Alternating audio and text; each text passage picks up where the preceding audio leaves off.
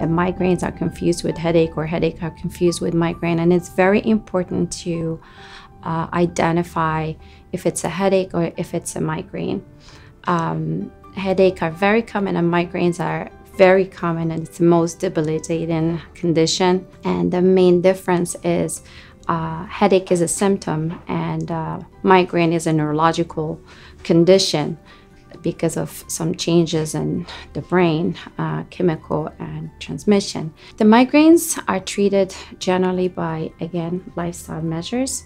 A patient have to stick to a certain routine, sleeping proper hours at night, eating a specific diet, and also modifying their diet based on what can trigger their headaches. Also non-prescribed medication, over-the-counter or prescribed medication. And in prescribed medications, we have multiple choices. It's antidepressant, anti-seizure medication, blood pressure medication such as beta blockers. We have botulinum toxin, Botox. We have a new treatment, the anti-CGRP, which has been revolutionary.